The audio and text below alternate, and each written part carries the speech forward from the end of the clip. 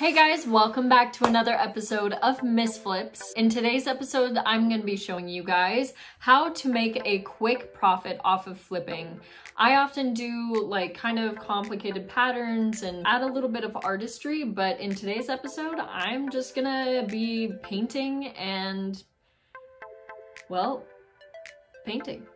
So I originally bought this piece for a commission. A lady asked me to find a piece for her that was like Credenza-ish, but dresser-ish, but also had cabinets and all that sort of stuff.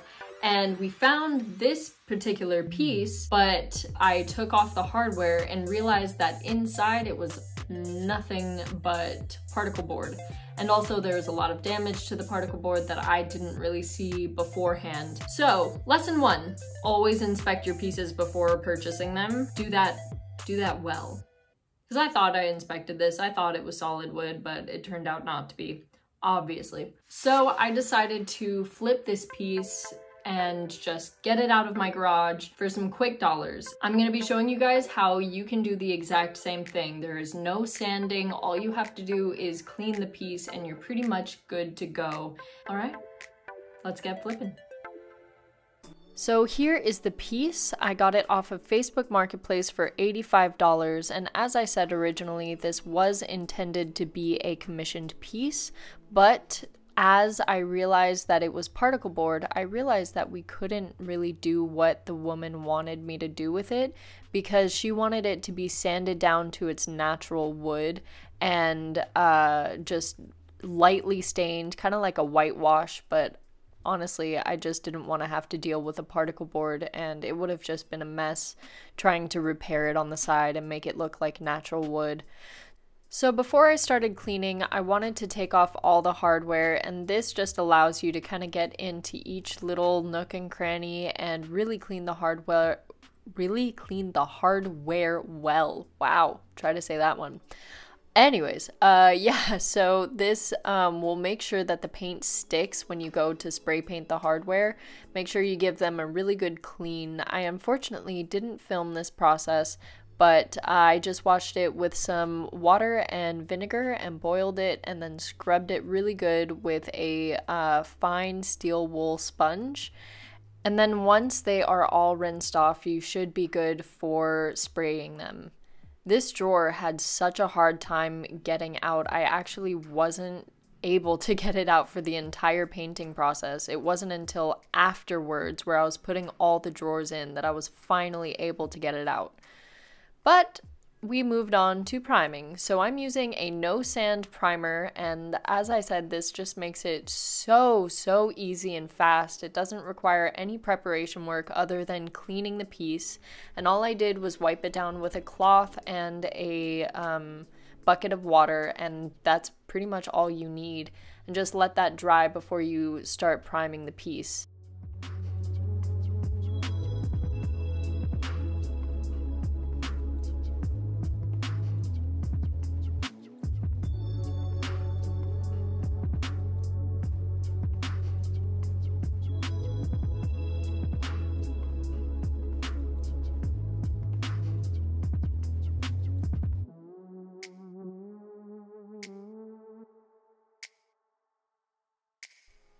So I did 2 coats of this primer, and if you're looking for a really smooth finish, you can go in between coats. Once the first coat dries, you can go in with a really fine sand block, and this is just a spongy block of sandpaper, and it's a really fine grit, so like I would say anywhere between 200 and up. And this will just make sure that you get a really smooth finish and there aren't any like buildups of paint in between the coats. For the hardware, I made sure to lay them out on top of some cardboard so I wouldn't get the spray paint everywhere.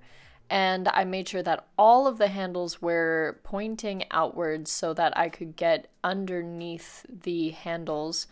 And I just did little spritz here and there. I wasn't soaking it down. You don't want any drip, so you don't want to be too close to the pieces, and you want to spray kind of from far away.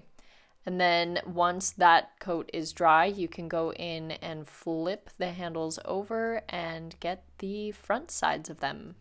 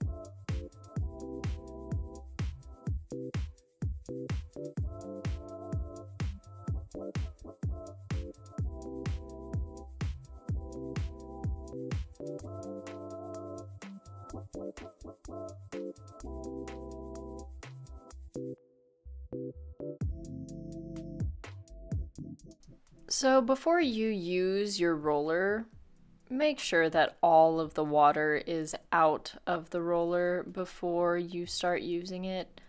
I did not do this, and obviously I ended up having to roll it out on the cardboard to get most of the water out. It was so soaked. It actually thinned out my paint, as you can see. It did not go on to the piece well at all and ended up being really, really thin and watery. But, you know, I just decided to go in anyways and get my first coat on there, and obviously I ended up having to do 2 coats. Whereas this paint, I've used this paint before, and usually I get pretty good coverage on it. That did not happen this time, but lesson learned. And now you can learn from my mistakes. I got you.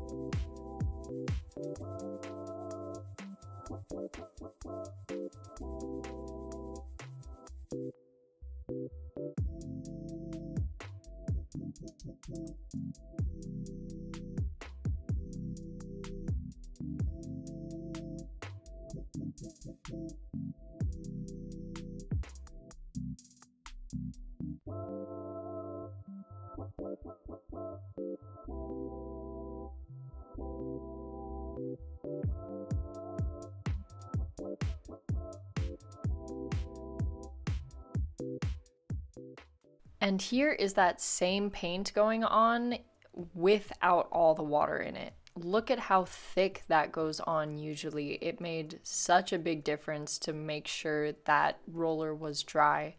And yeah, we're going in for the second coat, ladies and gentlemen. Again, you can go in with the really fine sanding sponge and scuff everything up. And this will just make sure that it's nice and smooth. You can do that once the coat is dry. Make sure you're looking on your bucket of paint and all that good stuff to make sure you're leaving it for the recommended drying time before you go in and sand. Otherwise, it's gonna mess up your paint way more than not sanding it at all.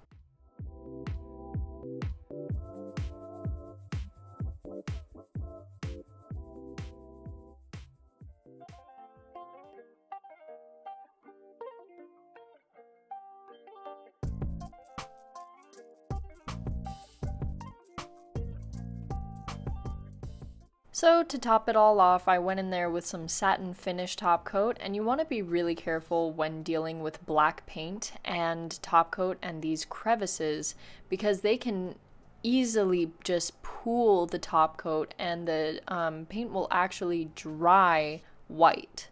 And so especially with black, you want to make sure that you are brushing out all of the little creases and crevices and making sure that it's really nice and smooth and thin in those little places where the top coat can pool. And I actually ended up putting 2 coats of top coat on the entire piece and then 3 coats of it on the top, just because the top is going to be receiving the most wear. And then after all that was dry, I decided it was time to put on the hardware. So I just laid them gently on their pre-carved out places, and then I screwed them in with their previous screws that came out of them. What a process, am I right? But look at that contrast though, the gold hardware and the black. Love it.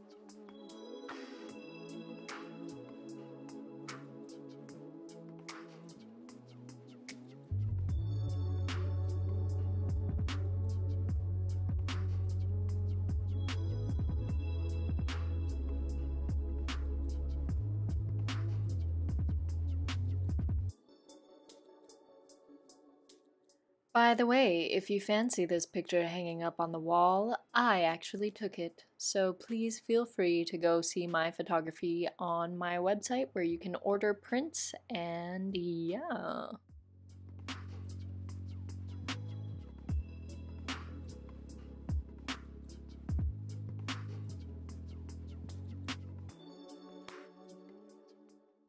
Alright guys, so that is the finished product. All in all, this piece took me probably about 12 hours to complete. It wasn't that hard at all. If you get no sand primer, it makes it so much easier because then you can just roll that primer on there and you're good to go. Because it does have a little bit of damage done to the particle board, I'm probably only going to be selling this piece for about $300, whereas normally I would probably sell a piece like this for about $400 because it is just so big.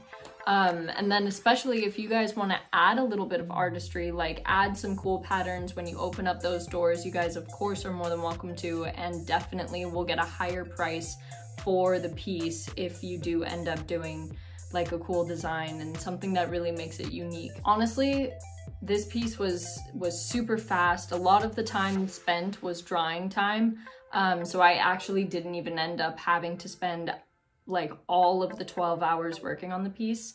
Actually working was probably more about 6 hours. All I had to do was prime it, paint it, seal it with a top coat, and spray the hardware gold. That's literally all I did. I'm not trying to do any repairs because most of the repairs are cosmetic. If you guys want to stay posted to see how much I end up selling this piece for, please go ahead and follow me on Instagram. I do put a highlight story on my Instagram of all of the pieces that I sold with their purchase price and total put into it, and then total profit afterwards and what I sold it for. So make sure to go ahead and check that out. But yeah, anyways, I hope you guys like this flip, and if you guys want to see me do a specific style, please let me know in the comments. I would love to be challenged and do something out of my comfort zone. So please comment those suggestions down below, and I will see you next time.